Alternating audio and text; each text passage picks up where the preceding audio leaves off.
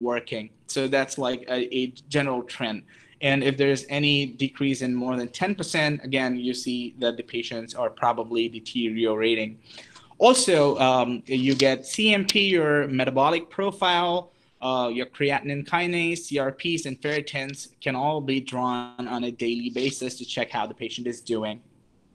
Apart from that, I'd also want you guys to focus on the levels of PT, PTT, and D-dimer.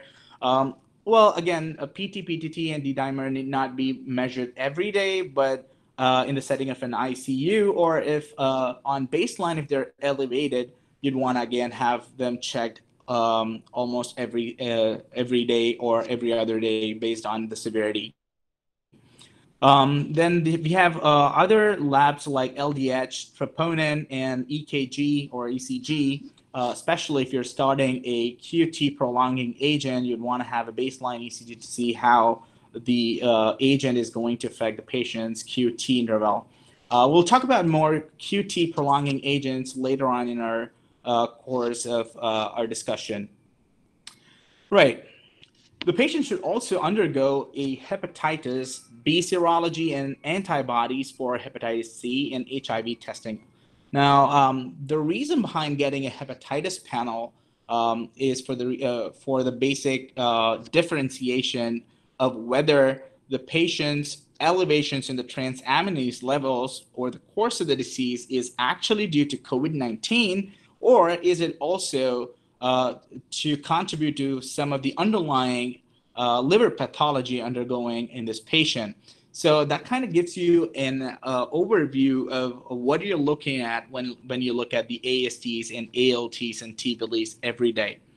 So apart from that, the chest x-rays and CD, there's been a lot of controversy about how often the chest x-rays and chest CDs need to be drawn. So here's the thing.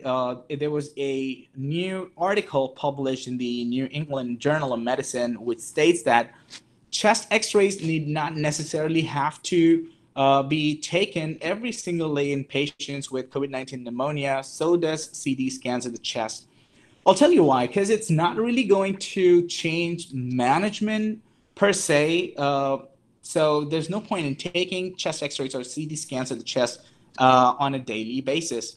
Unless, again, if you're suspecting there can be a secondary bacterial pneumonia superimposing onto the COVID-19 pneumonia, that's when you would want to get a chest x-ray. We'll talk about that in the next couple of slides. Again, the possibility of a secondary bacterial infection so far has been very low in patients with COVID-19, and we do not really expect a secondary bacterial pneumonia in such patients, but nevertheless, our clinical judgment should come into place when dealing with COVID-19 and a suspicion with secondary bacterial pneumonia. With regards to the ECGs, most of these patients who have severe illness also have underlying heart diseases, and a baseline ECG is needed. Again, if the troponins are shooting up and there are clinical features suggestive of cardiomyopathy, then you might want to get more ECGs or echo and subsequently the management as per what the patient's symptoms are and what the preliminary diagnoses are. Now, now that we've spoken a little bit about the diagnostic part, now let's talk more about the intervention part. And I'd want to talk about the intervention in terms of the general management issues, like say the patient has come into the hospital. Now, what do you want to do?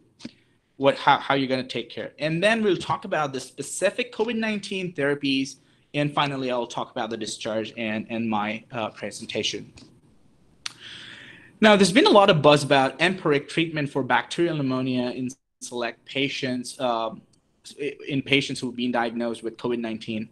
Well, it's not necessarily treated. First of all, the reason being that not a lot of patients with COVID-19 also have a secondary bacterial pneumonia.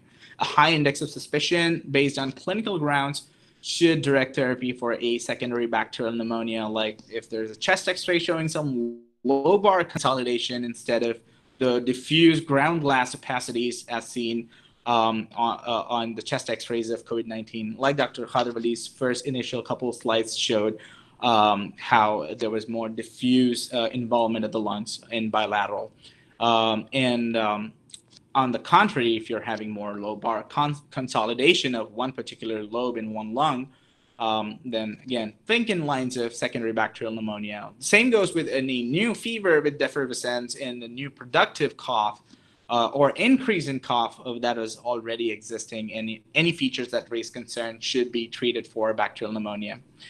So the literature says that such patients should get sputum and blood cultures, at least 2 sputum and 2 blood cultures.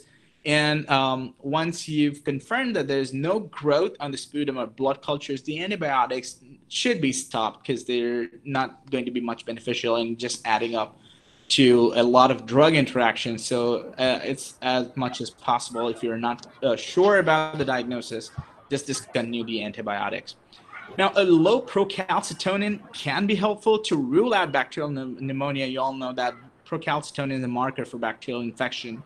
But high level cannot really rule in, as high levels of procalcitonin can also be seen in COVID-19, so you cannot really differentiate if the patient has bacterial pneumonia over COVID-19. Now, having said that, the other general management issue would be the prevention of and evaluation of venous thromboembolism. So we at our hospital in St. Joseph here, we provide pharmacologic doses of venous thromboembolism in all patients who are hospitalized, irrespective, even if it's COVID-19 or non-COVID-19. And we give them either Lovenox of 40 milligrams sub-Q, or Eliquis of 2.5 milligrams per oral BID, or Xarelto, based on the renal profile. Well, there's been a lot of talk, especially around the time of April and May, about the uncertainty about usage of NSAIDs. Well, there's not really great evidence to show that NSAIDs should not be used. But again, consider the risk versus benefit ratio and treat the patients accordingly if they need NSAIDs. But however, if you want to use an NSAID for fever reduction, acetaminophen works equally as good, if not better, for fevers in patients with COVID-19. Another important thing that I'd like to draw your attention to is to avoid nebulizing medications. So inhalational medications delivered via nebulizers tend to cause aerosolization of particles. And in the earlier presentation by Dr. Khadrali, how he was telling me and us all that particles less than 5 micrometers tend to travel a lot larger distances, especially more than 1 meter. And if you're in a room dealing with a COVID-19 patient, and then he's being nebulized with a medication, then there's a greater propensity for easier spread because of the aerosolization of the SARS-CoV-2. So no nebulizers, please. On the flip side, if the patient has severe asthma, what are you going to do? So it's better to use metered dose inhalers because it's more in a closed environment more than open environment. Now, how do you manage it in chronic medical conditions? Initially, there was a lot of controversy with regards to the use of ACE inhibitors and ARBs, that they might potentiate the COVID-19 pneumonia. But there's not been any substantial evidence to prove that, and ACE inhibitors and ARBs can safely be used in patients with COVID-19. There have been a lot of research, a lot of journals showing the same evidence that no matter what, no matter how severe the disease is, ACE inhibitors and ARBs can always be continued depending upon what the patient's requirements are. Statins. So most of the patients with severe COVID-19 also have, like I said, a lot of underlying comorbidities, especially cardiac comorbidities. So you don't want to stop these patients on statins. And some degree of confusion may also rise with transaminase elevations, especially seen in COVID-19. But then again, statins are not so notorious to cause liver injury, so it's fine that you can go on to continue statins. There's an increased risk of severe disease with other respiratory viruses with worse outcomes. So a decision to whether or not prednisone, biologics, or other immunosuppressants should be stopped or not should be made on a case-to-case basis, depending upon the severity of the other disease other than COVID-19. Now that we have discussed a little bit about the general management issues, now let's focus and draw our attentions more vividly towards COVID-19 specific therapies. Now, before I get started to talk about COVID-19 specific therapy, I'd like to give you a sort of a terms and conditions tag saying that most of the studies that I'm going to talk about in the next few slides are not over yet. They are in the process of a study, and in the interest of public health, maintenance, and safety, some pilot projects, some preliminary data have been extracted, and guidelines are sort of being formulated based on these preliminary reports. So any of the specific therapy that I'm going to talk about, is it proven? No, it's not proven. But do we use it? Yes, based on the current recommendations and guidelines, we do want to use it in the interest of a larger health benefit to the patients. So I want to talk about the most buzzing treatment-specific COVID therapy, at least over the past 1 month, dexamethasone. There's been a large randomized controlled trial which suggests low dose 6 milligrams dexamethasone for severely ill patients requiring supplemental oxygen or ventilatory support. So these are severely ill patients. Again, those with hypoxia or requiring oxygen, right? Severe patients.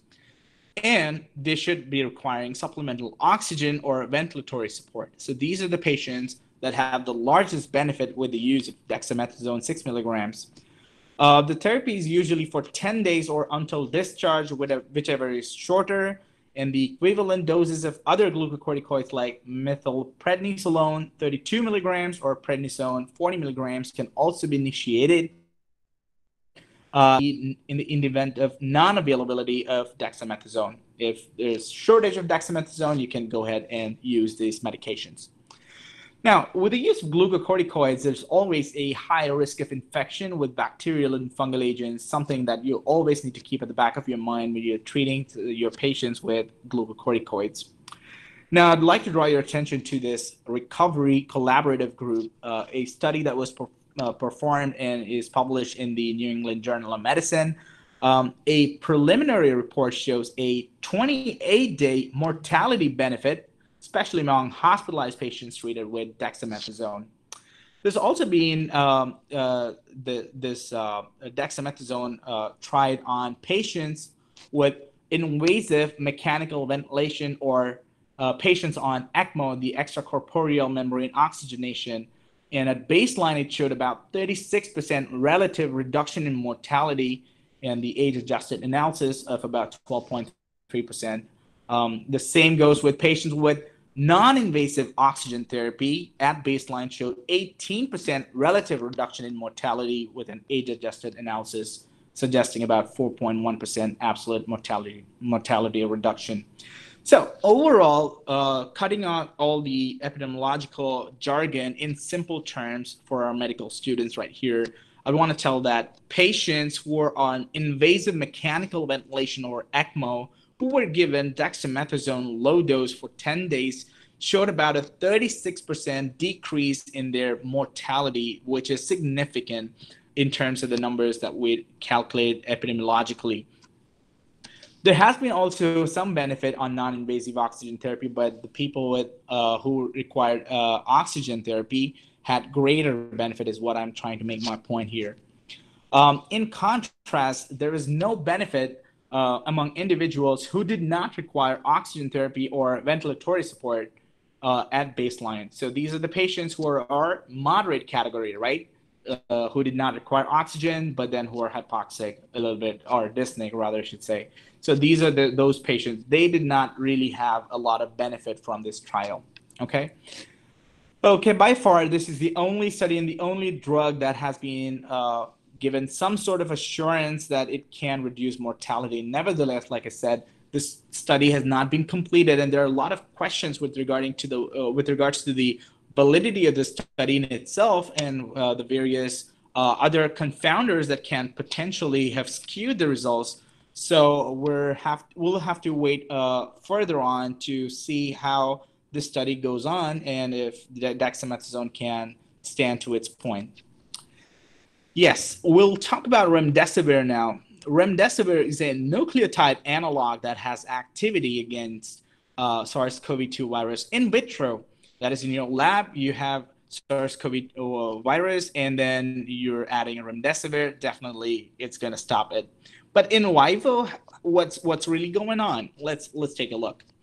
Now, if available, remdesivir should be used for hospitalized patients with severe COVID-19, particularly to those requiring low-flow oxygen, supplemental oxygen.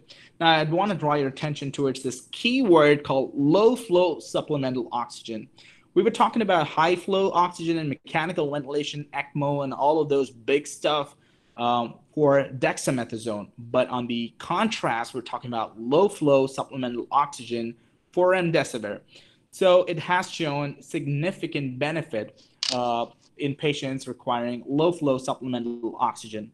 So the protocol that we followed our hospital is giving remdesivir 200 milligrams as a loading dose IV given on day 1, followed by 100 milligrams once daily for the next 5 days. It can be extended to 10 days if there's no clinical improvement and in patients on mechanical ventilation or ECMO, although we do not know for sure that how remdesivir can be beneficial, especially in patients on mechanical ventilation or ECMO. But then again, we'd want to give in good faith that remdesivir will probably help patients who are on advanced ventilatory supports. Patients who improve early do not need to complete the course, and they can be stopped prematurely, all right? And it should not be started in patients with an alanine transaminase levels more than 5 times the upper limit of normal, or in those patients whose levels rise beyond this level on therapy with remdesivir. So that's something that you need to keep in mind. You need to keep checking the CMPs every single day if your patient is on remdesivir to see if his transaminase levels are shooting up. It should not be used in patients with an estimated GFR of less than 30, that is clinically CKD 4 and beyond, unless the potential benefits outweigh risks. And it should not be used along with hydroxychloroquine or chloroquine due to potential drug interaction. We'll talk about hydroxychloroquine in just a bit. Now, here are a bunch of other trials which essentially said that remdesivir was superior to placebo in shortening the time to recovery in adults hospitalized with COVID-19 and the evidence of lower respiratory tract infection. And another study that was also published in Lancet, it said that remdesivir was not associated with statistically significant clinical benefits. However, the numerical reduction in time to clinical improvement in those treated earlier requires confirmation in larger studies. So although it was not proven in terms of the numbers how much beneficial it is, but then on clinical grounds, definitely patients tended to get better on remdesivir. So that was the whole gist of the study. So it also showed a 14-day mortality benefit among patients on low-flow oxygen requirements, something that I've been stressing upon over the past couple of slides now. So reported side effects, here are the list of some of the side effects that these patients had: nausea, vomiting, transaminase elevations, and some most common adverse events were anemia, acute kidney injury, fever, hyperglycemia, and elevations in transaminases. Yes, we'll talk about convalescent plasma, another treatment modality in the United States. Convalescent plasma was started as a it was started in good faith that this probably might help without actually knowing whether or not the convalescent plasma can be beneficial, because usually the way it works is usually a drug is going into clinical trial phase 1, phase 2, phase 3, and then finally into the market. But convalescent plasma was prematurely authorized by the FDA to get started in various hospitals because the risk versus benefits was pretty less, and the benefits outweighed the risks. So convalescent plasma was approved by the FDA to be used in hospitalized patients with COVID-19. And convalescent plasma proves clinical benefit when given early in the course of the disease, and not in those patients who require mechanical ventilation. Although convalescent plasma improved the rate of nasopharyngeal viral RNA clearance within 72 hours compared to standard treatment alone, there was no statistically significant differences in the overall rates of clinical improvement. It's the same case like that of remdesivir we were talking about. So it did show that the RNA clearance was pretty quick, and patients came out negative after convalescent plasma infusions through their nasal swabs, but clinically they tended to improve slower than what was expected of them. That's the whole gist of the convalescent plasma. So in a nutshell, I would say convalescent plasma is beneficial if the patients are very early in their course of their disease and not very serious. So those are the patients who can be given convalescent plasma for some clinical benefit. Now, these are the three most important specific COVID-19 therapies, which are creating a lot of buzz across several societies, especially the Infectious Disease Society of North America, or say the Thoracic Society of America. So apart from these, we have several other treatment modalities which are under clinical trials. None of them have been proven to be absolutely beneficial. Some of the trials say, well, there is benefit. Some of the trials, again, they say, oh, we have segregated and did subsection analysis, and now they're not so beneficial. I'll walk you through some of these medications that are into the market, some of these medications which are in the process of being approved by the FDA. None of this have been proven to be absolutely beneficial, but I'll give you a gist of what's really going on. I'll quickly walk you over through all of these medications. The interleukin-6 pathway inhibitors. So markedly elevated inflammatory markers and elevated pro-inflammatory cytokines are associated with critical and fatal COVID-19, and blocking the inflammatory pathway has been hypothesized to prevent disease progression. So keeping this in mind, the use of tocilizumab and sarilumab and the direct interleukin-6 inhibitor siltuximab was started. However, the results of some of these trials did not really indicate a clear benefit, clinical benefit from these agents. Also, it was also increased with risk of secondary infections, and so the common use of these inhibitors, interleukin-6 inhibitors, has been not encouraged by the FDA unless if there's a clinical trial going on. So in general hospitals, we're not giving interleukin-6 inhibitors. Now, there are more risks than benefits, and should be avoided, especially in patients who are in hospital with COVID-19 for chloroquine. They may have some activity in vitro, but in vivo experiments lack significant benefit, and there have been multiple studies that have shown that hydroxychloroquine has not been proven to be even beneficial, not for mortality, not for clinical improvement, not for length of hospital stay. So in all three domains, it has failed. And also, on top of it, there's an increased risk of patients dying or getting intubated when treated with hydroxychloroquine because of the prolonged QTc intervals and the propensity of patients slipping into arrhythmias, several various types of arrhythmias. Some of the other options are favipiravir. Favipiravir was associated with fast rates of viral clearance like that of convalescent plasma, and it also showed more frequent radiographic improvement in comparison with patients treated with lopinavir and ritonavir. We're going to talk about these protease inhibitors in just about a bit. And like we were talking about interleukin-6 inhibitors, the same knowledge was applied here as well, and they thought patients can be given interferon beta because it had shown some activity in vitro against SARS-CoV-2. There was a very popular trial that was going on in Hong Kong, and they were giving something called as the Hong Kong cocktail. The Hong Kong cocktail consisted of subcutaneous interferon beta along with oral ribavirin and lopinavir ritonavir if the symptom onset was within 7 days, or the patients were given ribavirin along with lopinavir ritonavir if the symptom onset was between 7 days to 14 days versus there was a control with lopinavir ritonavir alone. And they found that patients in the intervention group, that is those treated with either interferon beta or with other than just the lopinavir ritonavir, that is your ribavirin, had more rapid times to a negative RT-PCR test on nasopharyngeal swab, and also showed clinical improvement in hospital discharge. So it does have some benefit, but again, it has not been approved for general use in most of the hospitals, except for those hospitals which are under clinical trials.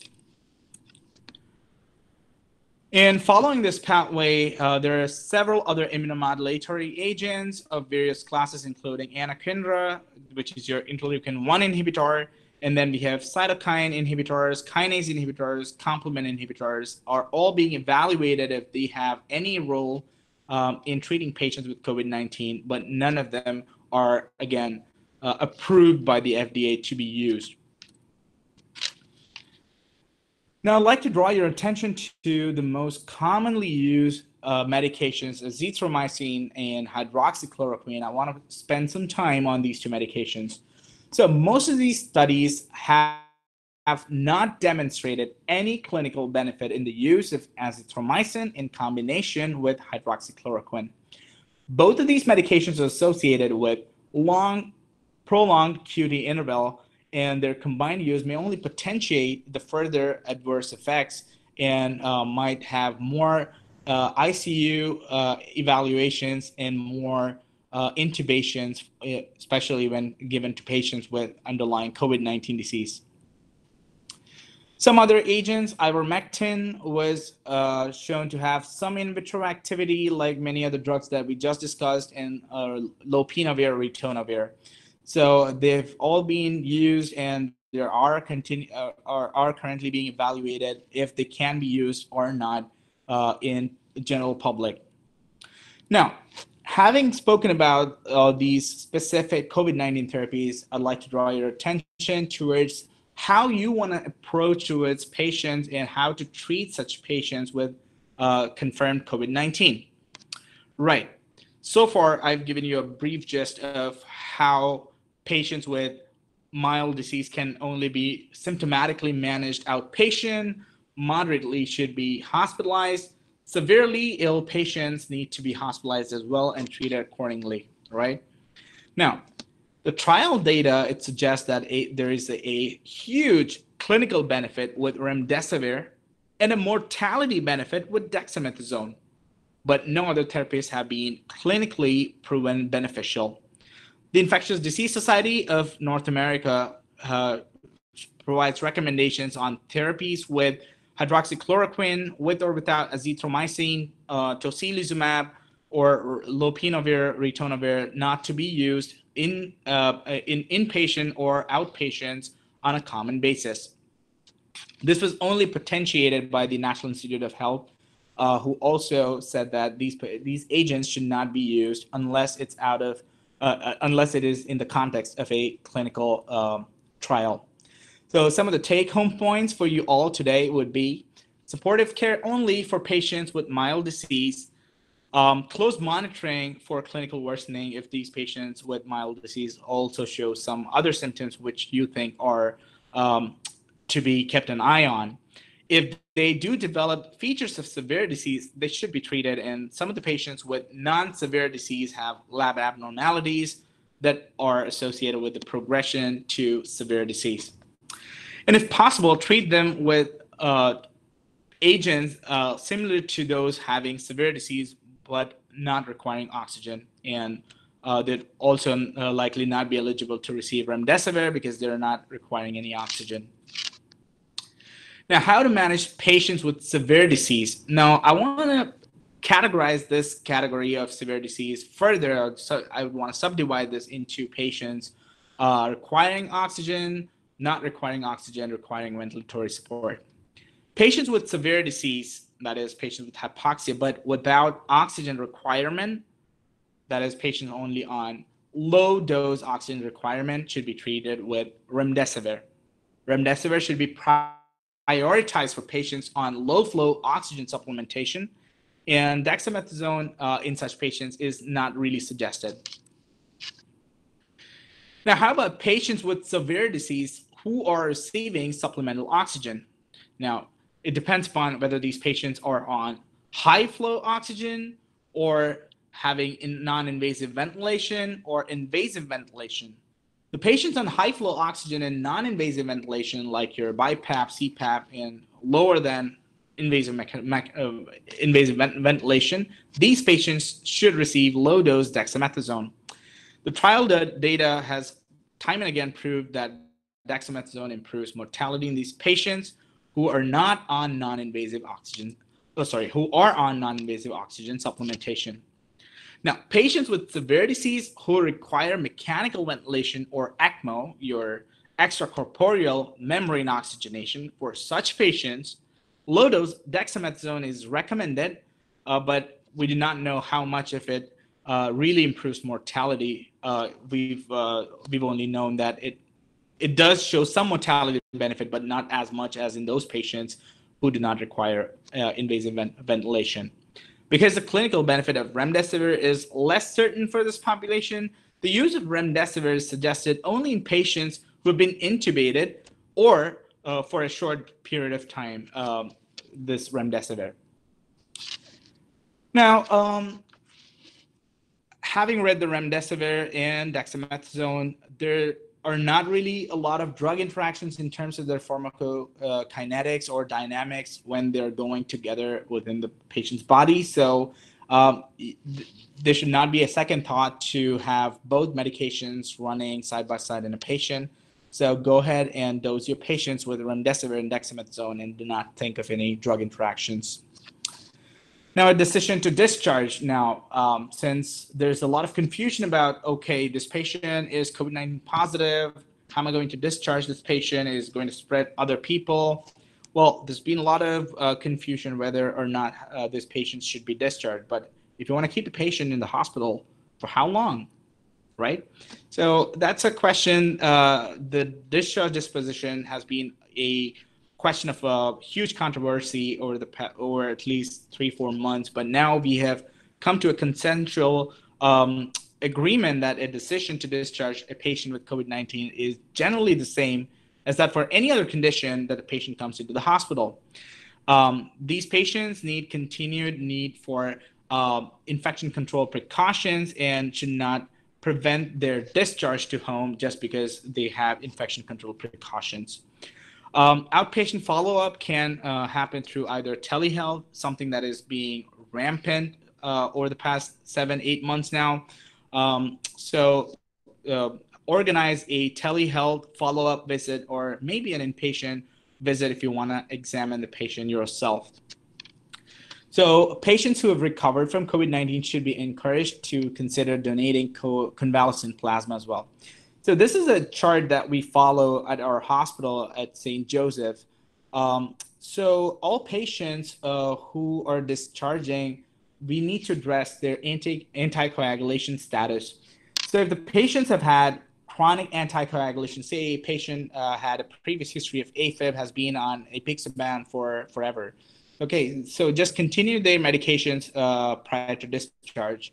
Now, if there's someone who's got a recent DVT or maybe a pulmonary embolism or any other venous thromboembolism during the course of the hospitalization, then such patients should be treated therapeutically with anticoagulation for 3 months with either of these 3 medications, your low molecular weight heparin, or the direct oral anticoagulants, or the warfarin that you commonly use. Okay. And if none of these conditions are present and there's no other specific diagnosis for long-term anticoagulation, Anticoagulation should be based on whether the patients fall under low risk, intermediate risk, or high risk. Patients with a D dimer less than 2 times the upper limit of normal on discharge, these patients are low risk, you don't have to start any anticoagulation.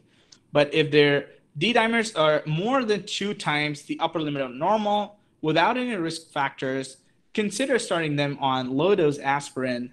Here it's written 81 milligrams. I know in India we have 75 milligrams per oral aspirin, and advise the patient to stay active at home and monitor.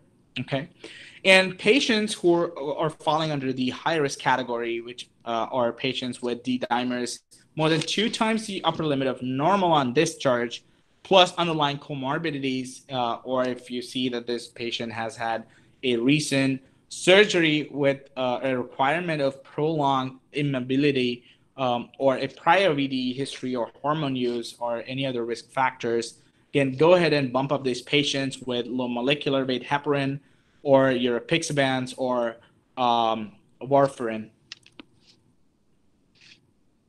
Now, finally, concluding, I'd want to discuss this special situation with COVID-19. I hope I'm not taking a lot of time here. Just another slide.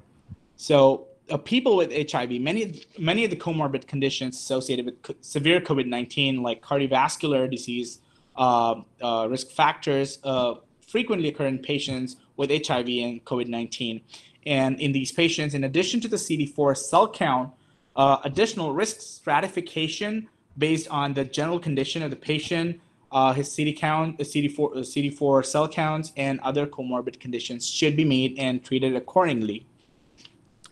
The management of COVID-19 in patients with HIV should not differ. It should be the same as in patients without HIV, although there's been a lot of buzz about usage of lopinavir, ritonavir for COVID-19. Nothing should be changed as far as lopinavir, ritonavir combination is concerned for HIV medications. They should be used as prescribed for HIV, and no modifications should be done for those patients. Some of the patients are also prescribed PrEP therapy, the pre-exposure prophylaxis. It's popular here by the name Descovy. It's tenofovir plus emtricitabine, and it has been associated with a lower rate of COVID-19 diagnosis and a lower COVID-19 associated mortality rate compared with other nucleoside reverse transcriptase inhibitor backbones. So these are my extensive list of references. I'd like to thank each one of you from the bottom of my heart for having listened to me patiently. If you have any other questions, you can always shoot questions to my email, or you can drop in any questions here. I don't see it right here. And I'd like to take this opportunity to profusely thank the management of AIMSR, the students, the faculty, and my beloved professor, Dr. Khader Ali, for having me over. I know it's been a long session. I'll not take much more time. Finally, I'd like to say Happy Independence Day in advance, and I hope you all stay safe, and thank you for your patience. Thank you, Raasiq. Any questions from student side or from faculty sides? Any questions? Dr. Raasiq. I'm Dr. Shivachandra Raju, Professor of Pharmacology. So actually, there was recently the FDA has given approval for aviptadil, the vasoactive intestinal polypeptide through inhalation route. So, and other thing about you said that New England, this remdesivir, become popular only after publishing in New England Journal of Medicine and Lancet. Those two articles were retreated because the wrong data was provided by some fraud scientists, three scientists. Then these published articles were retreated. Basically, these two articles that downgraded the hydroxychloroquine, saying that it is too toxic and ineffective, but it is not so. It is actually, it appears it is quite effective and it is not that much toxic. So what is your comment on this, Dr. Raasiq?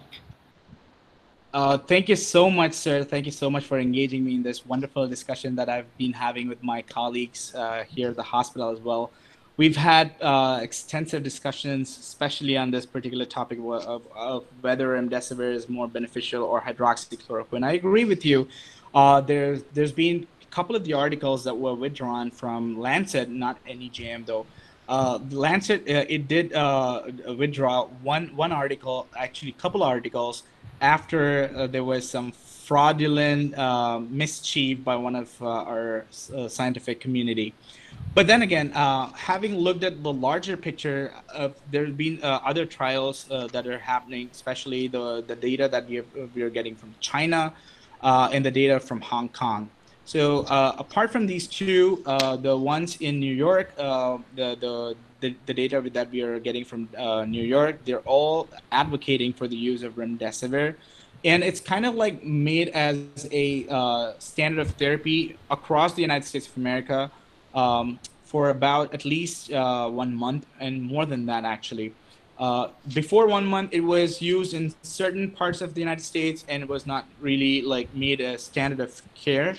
But now remdesivir has been given the status of standard of care and has been brought into practice-changing guidelines.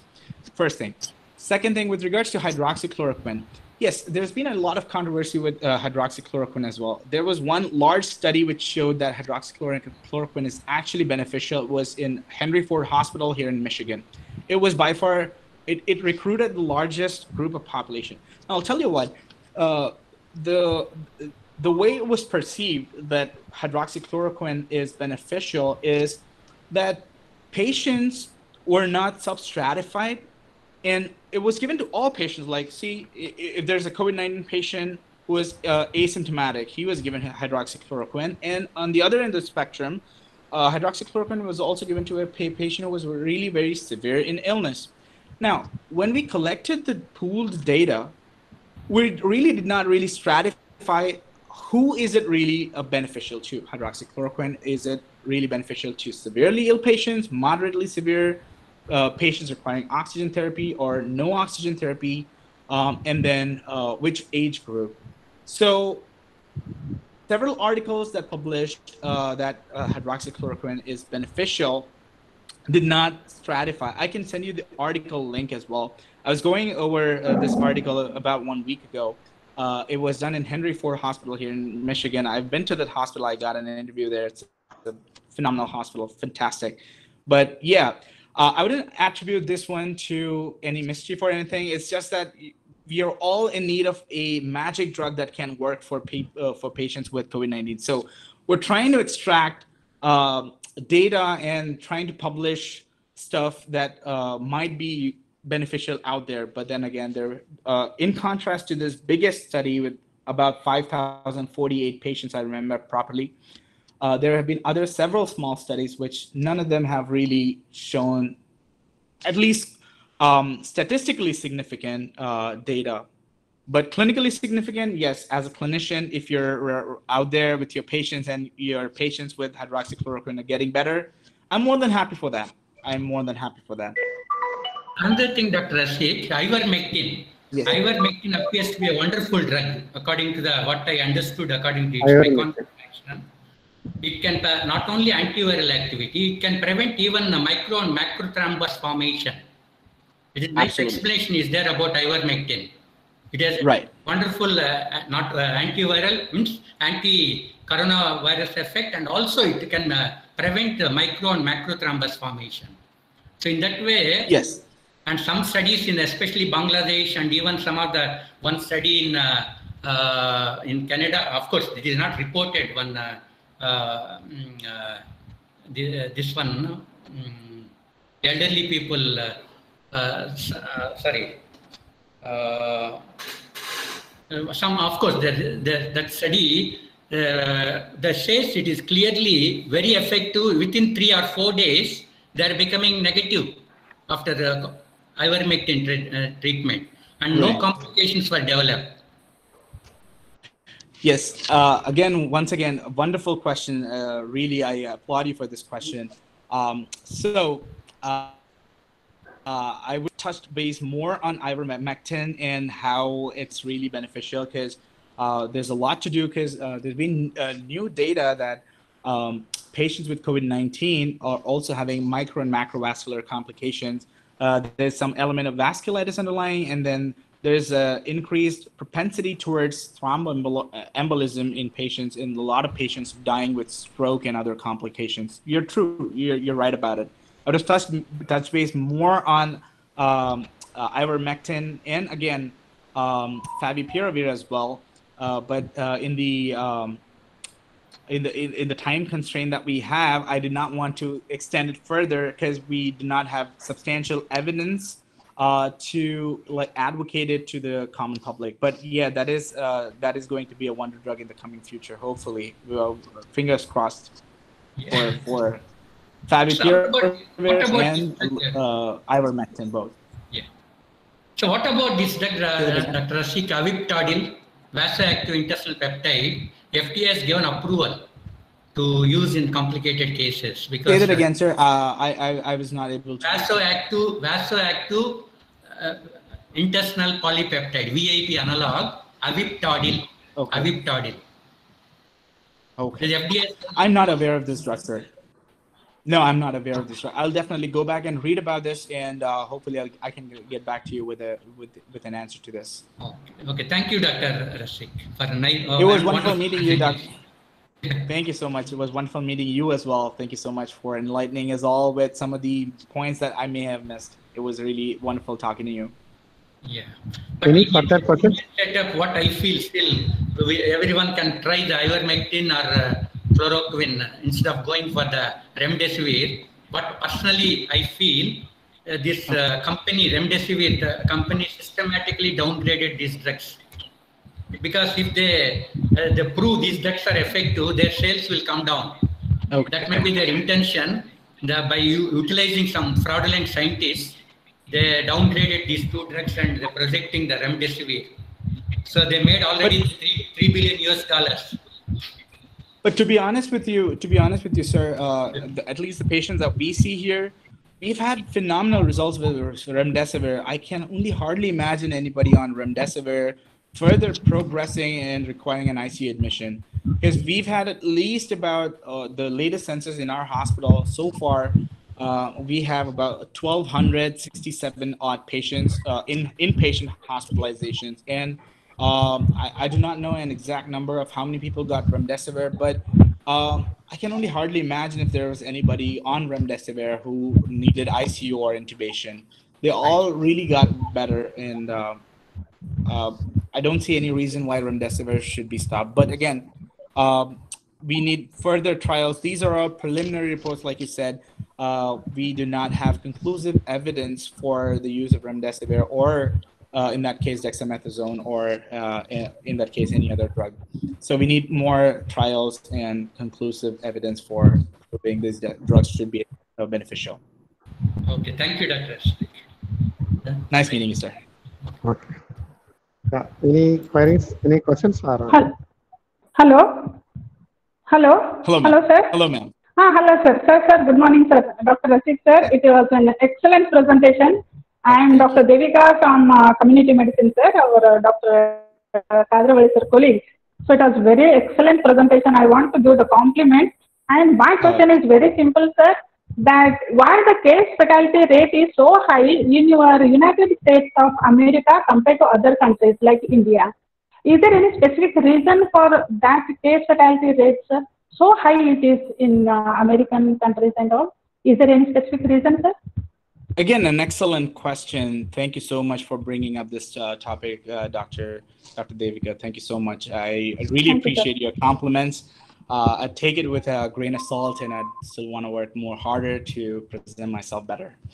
Coming back to your question of case fatality rate being very high in the United States, so there are a lot of reasons for this, but the most thought over and the most propagated reason as to why there's a lot of case fatality rate in the United States by far has been among people within the communities and societies is that we have a larger section of population which is much older, with a lot of underlying comorbid conditions. It's not surprising to tell you that patients here, especially above 65 years, have an atrial fibrillation epidemic. So every other patient that you see here, they have a lot of atrial fibrillation. We're trying to figure out as to why they have that. I'm just talking about one comorbid conditions. But on the other hand, we have veterans who've gone to World War II, and because of those baby boomers that have been occupying a significant proportion of the population, we have a large section of older population. The average lifespan of an average citizen of the United States of America being 87 years old.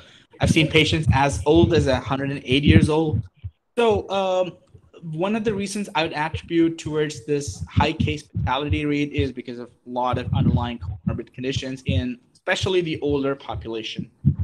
The second reason I would say is because the black, I want to be open here. I don't want to have any barriers towards any political conversations, but it's true and it's out there that we did not really have any social distancing measures or any lockdowns as early as it could have possibly been.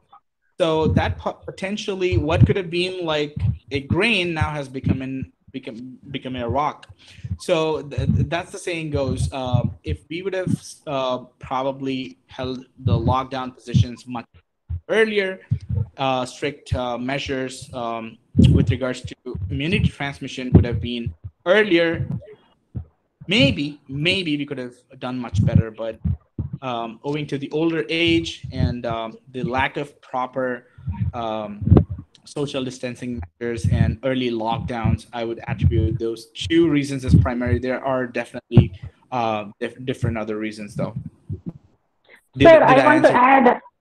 Yes, sir. I want to add. It is my opinion that mutation might have taken place by the time it reached to the India. So actually, we got the COVID from the Iran and Iraq primarily. So some mutation might have taken, the virulence might have decreased by the time it reached to the India. That is one my imagination, sir. And second thing, as the Indians, we are most of the time we are exposed to so many diseases. So we have developed the immunity already. I think so, sir. This could be the some contribution, sir. This is from my side. I am thinking in this way. As you told, the old age population, lockdown, government, those things are also there. But virulence might have come, it has reduced, I think so, sir, by the time it reached to the India. And as you know, the Indians, we are exposed to the n number of diseases, sir. So we are developed the immunity, I think so. Thank you so much. Possible. No, thank you so much. It was really nice meeting you. Yeah. Thank you, sir. Thank you so much. So kind of you. My opinion here, now the disease is somewhat, it is better understood now. And also the steroids, earlier days they used to say steroids are absolutely contraindicated. They never used to try in ventilated patients. So now we are using in that way. Maybe appropriate use of steroids, maybe preventing this death rate or mortality rate in, I believe. Could be. Thank you, sir. Thank you so much. Thank you. Thank you so much, Raasiq. Any further questions, or shall we move to next session? So, Dr. Raasiq, I think now the time in Chicago is 1:30 a.m. things for midnight. So you have taken a lot of efforts and you have discussed so many things, clinical improvement with remdesivir and low-dose dexamethasone, mortality benefits, and the role of plasma therapy, and so many things you have discussed very well. And what a wonderful answers that you have given to our professors. Thank you so much, Dr. Raasiq. Once again, I'm proud of you. It's always a pleasure meeting you, sir. Thank you so much. Thanks for having me here. Thanks to all the students, the faculty, and everybody else who have made this possible. Thank you very much. And I would want to take leave now because I have a call. Sir, excuse me, sir. Very early. Yes. Yeah, one question. Yes, please. Go ahead. This is Harshvardhan, sir. I am a student of Apollo Medical College. Yes, please. It was really a great pleasure you coming forward at this time and telling about the pandemic, sir. We are very glad that you are here and you discuss the things with our faculty and our sirs and professors, and it's very thankful to you. We are very thankful to you, sir. Thank you, Harsha. Thank you so much. That was so sweet of you. Anything for people. Really, it was really like very great, sir. Appreciate it, Harsha. Thank you so much, and I wish you all the very best. Yes, thank you. Okay, Raasiq, we are moving to next session. Already the time is becoming 12 p.m. now. Right. Okay, thank you so much. Yeah. All right. Thank you so much. Bye, everybody. Take care. Bye. Next session. Aditya, madam. Over to Aditya, madam. Thank you, Dr. Raasiq. That was a very elaborative and very much needed session for us. Now, moving on to the next session, the next topic for today's CME is Management and Guidelines of COVID-19 in Indian Scenario by Dr. Suresh Kumar. Let me introduce you to the speaker. Dr. Suresh Kumar Cherlopalli is consultant pulmonologist at District COVID Hospital, Kadapa, Andhra Pradesh. He is also working as Associate Professor at Fatima Institute of Medical Sciences, Kadapa.